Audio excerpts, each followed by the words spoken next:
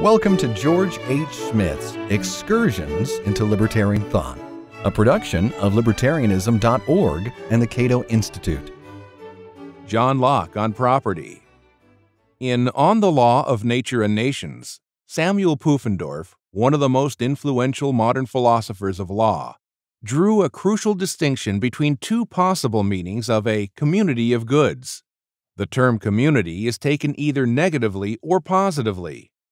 In the former case, things are said to be common, according as they are considered before the interposition of any human act, as a result of which they are held to belong in a special way to this man rather than to that.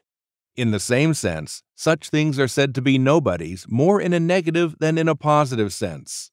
That is, that they are not yet assigned to a particular person, not that they cannot be assigned to a particular person. They are, furthermore, called things that lie open to any and every person. But common things, by the second and positive meaning, differ from things owned only in the respect that the latter belong to one person, while the former belong to several in the same manner. The distinction drawn by Pufendorf and by Hugo Grotius before him, if in a less explicit manner, is fraught with momentous implications.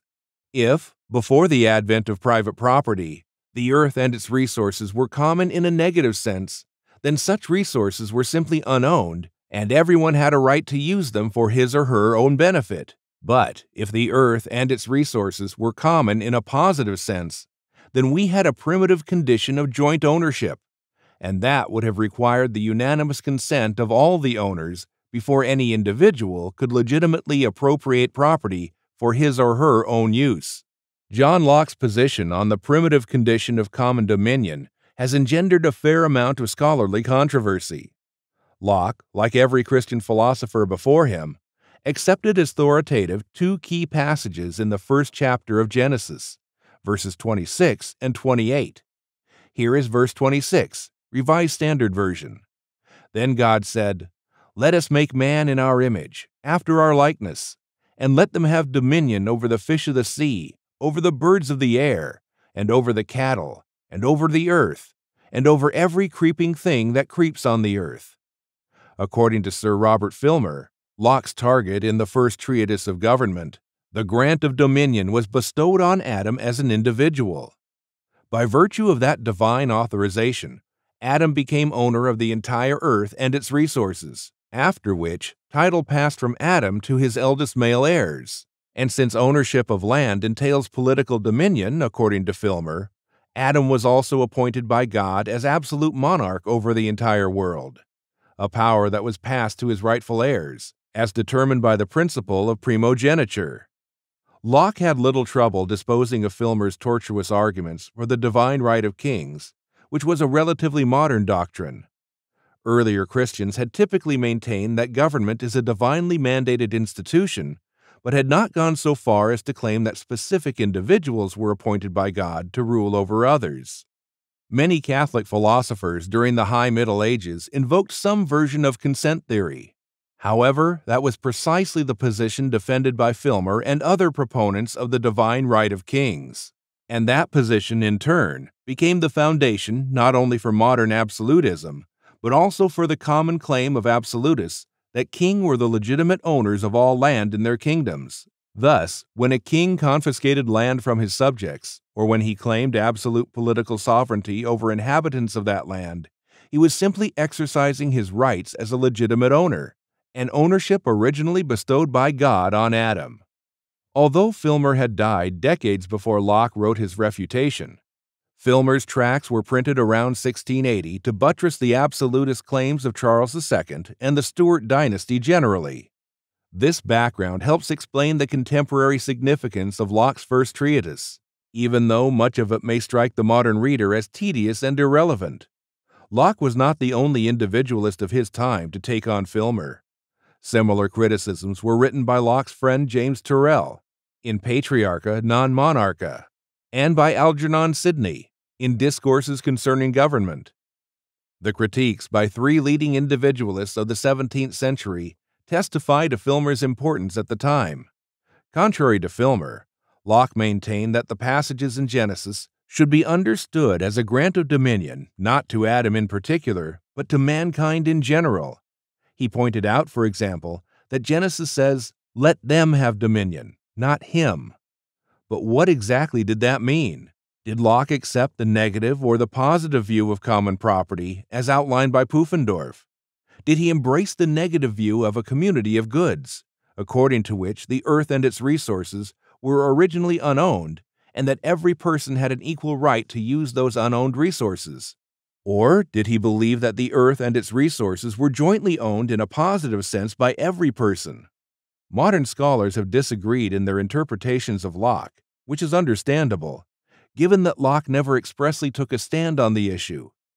The most reasonable interpretation, in my judgment, is that Locke agreed with Pufendorf's negative understanding of the commons before the advent of private property.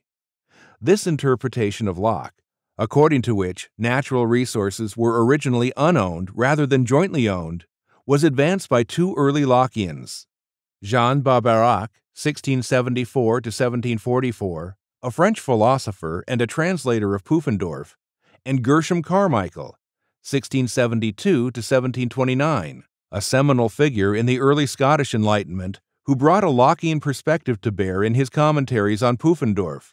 Some modern Lockean scholars have also defended the negative interpretation.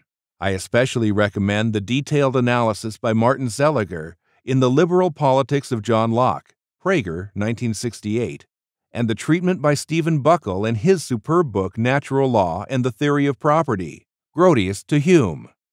Buckle summarized Locke's position as follows: "The world is given to mankind in common in such a way that it initially belongs to no one in particular, the original meaning of common identified by Grotius, and termed negative community by Pufendorf.